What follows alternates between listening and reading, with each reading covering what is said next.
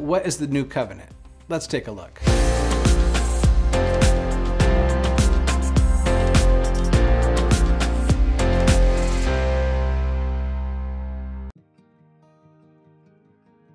Now, if we're going to understand the new covenant, there's a couple of things that would probably just be helpful for you. In the Bible, there is all sorts of parts to a covenant.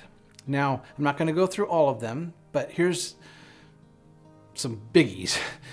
There's another video I do. I'll put a little card up here on Hebrews chapter 8, verse 13, and that'd be a good one to watch. But the bottom line for our purposes is that a covenant is actually the agreement between two parties. And so they have like this contract that they agree to, but then this is the covenant. Now, a lot of times in the Bible, and rightly so, we refer to the covenant as this thing. So when we talk about the Torah, the law, we always think in terms of this, but really what we should be thinking in terms of this. You see the difference there? So let's just say a man and a woman, man, woman, they get married, and then you have the vows here. If the man cheats, that doesn't mean that the vows are bad, but if they were to renew the covenant or have a new covenant, like let's just say they like fell in love again and they wanted to make things right, you know, they might very well go back and do these same vows because those were always valid. Now, there's this kind of like prophetic typology in the book of Exodus that I think would also be helpful for you.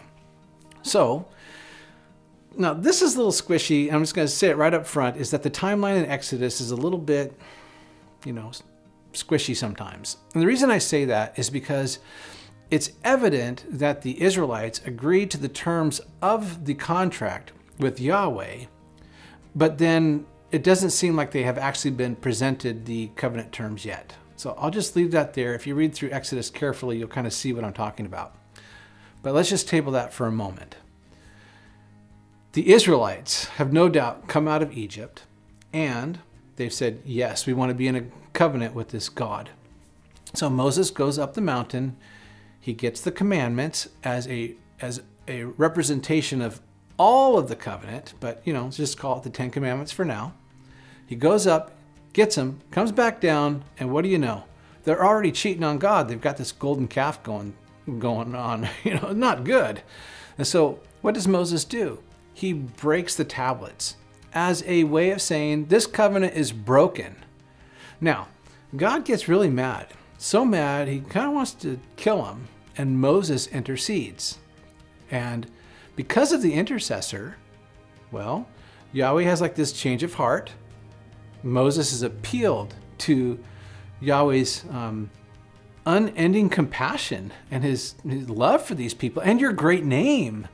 And Yahweh relents. And so what Yahweh does is he relents, and Moses goes back up the hill and he gets a brand new set of docks representing a new covenant or a renewed covenant. And then, you know, it goes on from there in the book of Exodus. But here's the deal. Can you see it? There was the first covenant and the second covenant, the old covenant and the new covenant. The terms are exactly the same.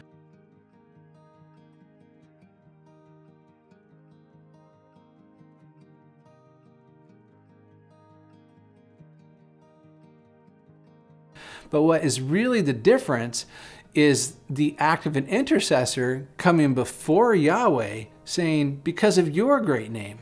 And this is exactly what Jesus does. Jesus is an intercessor. Yeshua, an intercessor, goes to the Father, lays down his own life, and because of God's great compassion and Jesus's act, you know, wow. So that's going on. Here's another important concept. If I were to ask you, when were the Israelites saved? Would it be when the death angel passed over their houses and the blood was put on the door frames of their houses? Or would it be a few days later or a week later, somewhere around there, when they're standing at the edge of the Red Sea, Pharaoh's in hot pursuit, the Israelites are getting a little freaked out, and Yahweh says, hey, Moses, put your stick in the water, waters open up, then they go through on dry ground, and then the enemy is drowned. it's like both is a part of the salvation experience. We have a tendency to put it like in like so this one point, and it doesn't quite work that way, especially in a Hebrew mind. You've got to see that. Salvation is both about redemption and deliverance. The New Testament is not synonymous with the New Covenant. The New Covenant is actually laid out here most clearly in Jeremiah 31, verse 31. When we read the Gospels, what we're reading is the beginning of the New Covenant. Yeshua is the Passover lamb, and then the feast cycle days, it starts with Yeshua, and he's the Passover lamb. He dies on the cross for our sins, and that inaugurates the New Covenant. That's where the door frames of our hearts happen, right? But then it's now this process that we're going through.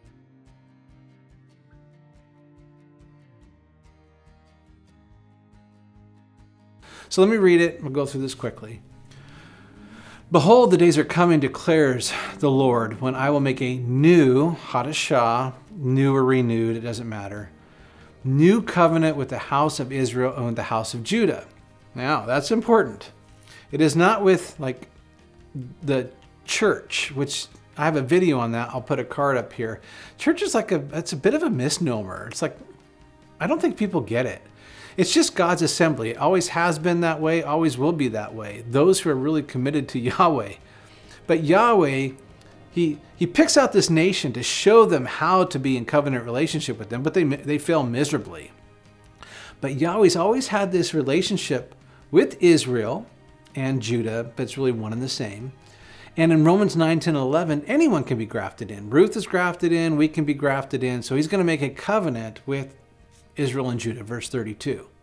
It will not be like the covenant which I made with their fathers in the day I took them by the hand to bring them out of the land of Egypt. So we know that the new covenant is juxtaposed to the Sinaitic or the Mosaic covenant. My covenant which they broke, which they did it with the golden calf, and they continued to do it thereafter. And they kept doing it. Although I was a husband to them, declares the Lord. A husband? Yeah, he's trying to marry them. You've heard of this whole bride of the Christ thing. Yahweh sought there at Sinai to betroth them, to enter into that kind of relationship. Now, it hasn't consummated yet. It's like Mary and Joseph. They were legally bound, legally married. You might call it husband, wife, but it's not quite all the way there yet. That's what's happening. Verse 33. But this is the covenant which I will make with the house of Israel after those days, declares the Lord. I will put my law, my Torah, or Torah, within them, and on their heart I will write it, and I will be their God, and they will be my people. So that's going to be coming still. It started to the degree that your heart actually is circumcised, that you have been redeemed by the blood of the Lamb, which you have. You know, that's the starting point. But now you're in the process of being delivered. Okay? It's like kind of like Pharaoh and his army still after you. At some point, those seas are going to open up. They will not teach again each man his neighbor and each man his brother, saying, know the Lord, for they will all know me, from the least of them to the greatest of them, declares the Lord.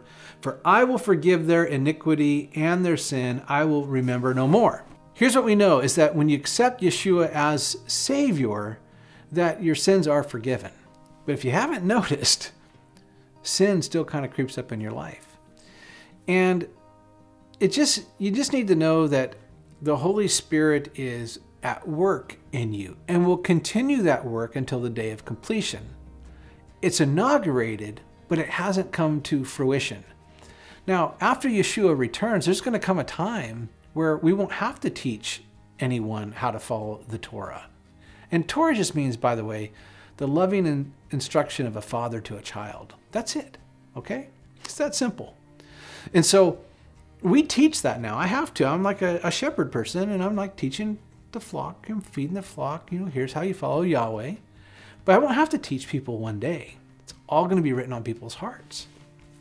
Now, when the Hebrew writer, at least in the Greek, the way that it looks a little bit in Hebrews 8, at the end of verse 9, it's just the Hebrew writer's recounting what Jeremiah had already prophesied.